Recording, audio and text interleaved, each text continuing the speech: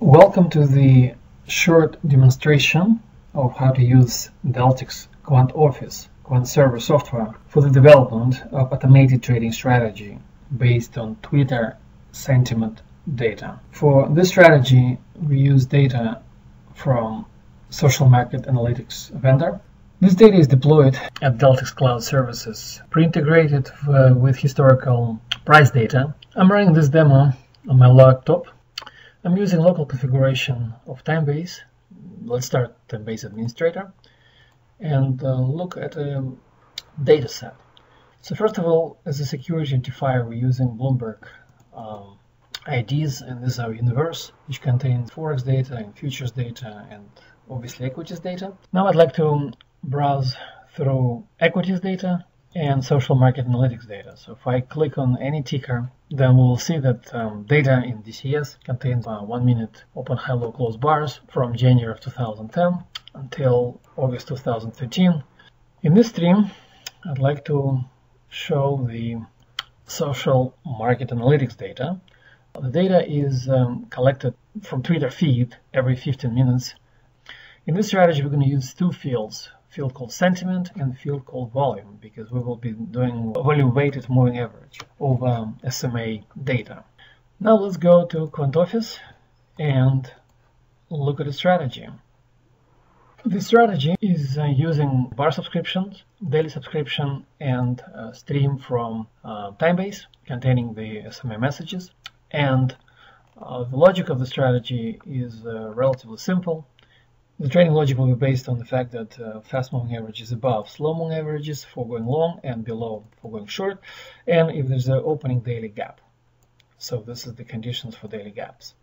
The strategy is based on trends in Twitter sentiment data. For each instrument, we're allocating fast and slow moving averages for Twitter sentiments. And we add listener, so every time when we get a message from social market analytics, we will be calculating fast and slow moving averages and use them for determining signals. The strategy will be exploring the delay in trading. We're going to trade either 9:30 or 9:32. So opening signals will take place either 9:30, 9:32, and closing signals will always happen on day close, which is literally, if we get position, we'll just send market order to close our positions. Let's now run backtest of this strategy. I'll go to Quant Office strategy screen, choose configuration, and click on command run. First thing, I'd like to enter parameters. So this strategy will be trading S&P 100 members. We'll backtest it from November 2011 until March of 2013.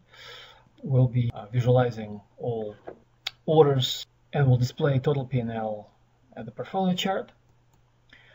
So I click on command start.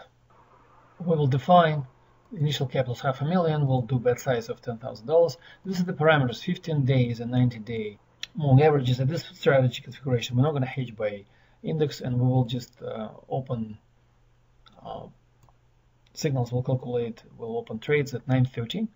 We will backtest using intraday bar, using current bar close field methodology for market orders.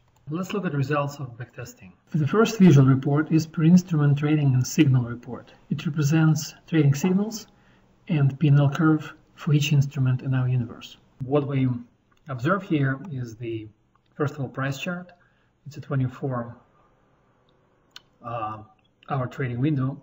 The green line represents the raw SMA data as broadcasted by social market analytics. The black curve and blue curve represent fast and slow moving averages. So every time fast moving average crosses slow moving average, actually in this particular case we will be sending short signals. So this is where we sending the signal and filling it bar close level. And if I scroll to the right, we will be closing our position, and this represents daily P&L fluctuation. So if I zoom out back to 2 years, this is the chart for Apple. Using this drop-down list, we can navigate to any instrument from our universe and look at prices, signals, and P&L curve of each equity. Let's go and look at Google. We will see that the strategy actually makes money in Google. I can also scroll and visualize every P&L curve of every instrument.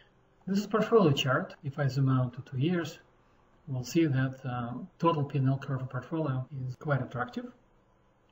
At the second path, I'm representing each individual instrument. You can see curves in the bottom. Curve represents the net money which are required to run the strategy. So maximum amount of capital, we need around $400,000. Our initial capital is 500, so obviously the strategy will work fine.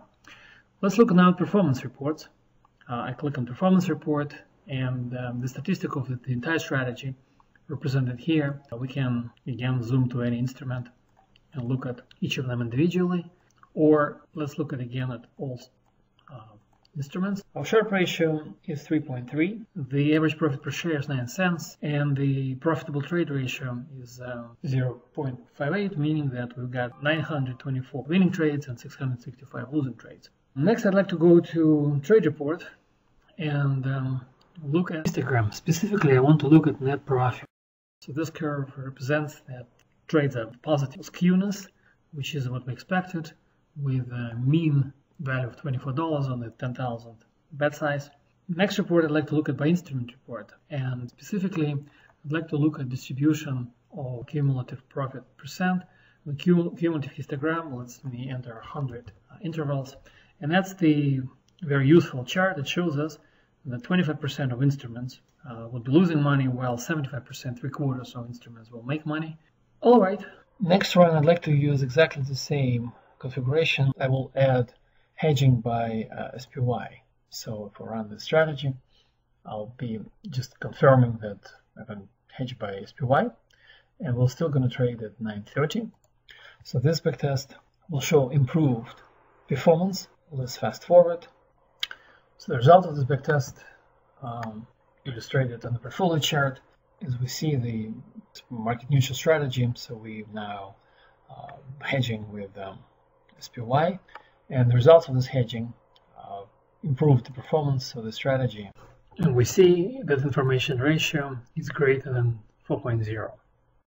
Finally, I would like to present the comparison of 4 different configurations of this strategy. First of all, the difference with using hedging, true or false, and whether we could trade at 9:30 or 9:32. And so we look at 4 different scenarios. They represent in this table. And the difference in information ratio is between 3.3 and 3.7, and average profit per share will be fluctuating between 3 cents and 8 cents per share. That concludes my presentation. Thank you very much.